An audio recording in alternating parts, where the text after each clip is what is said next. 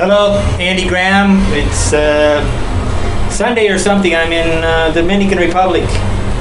I was in a Kevin Hotel in Puerto Plata and I didn't want to carry all my stuff.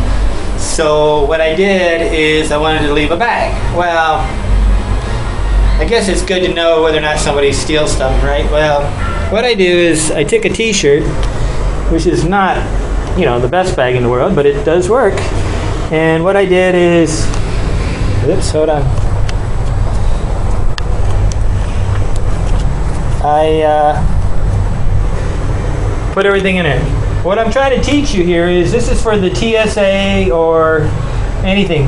If you look at this closely, there's a series of square knots. A square knot can be built on top of a square knot so that right here is one side of it, one side of it, one side of it. If you put 8 of these or something, I had a couple more, but one fell out probably.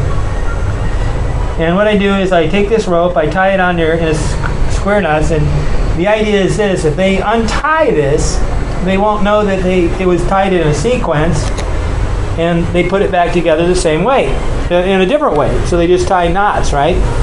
Or they don't tie it at all, or they just do something stupid. So basically, anybody that unties this, if they don't see the type of knot that I put there, which is like really no reason to really look at it that close, they do it. Now, the t-shirt, of course, has sleeves in it and a neck, so they could stick their hands in that way. So, but it's just, in a way, just a check system. And when you lock up your bag or something, if you tie it in a series like this, just an easy way to do it. Square knots.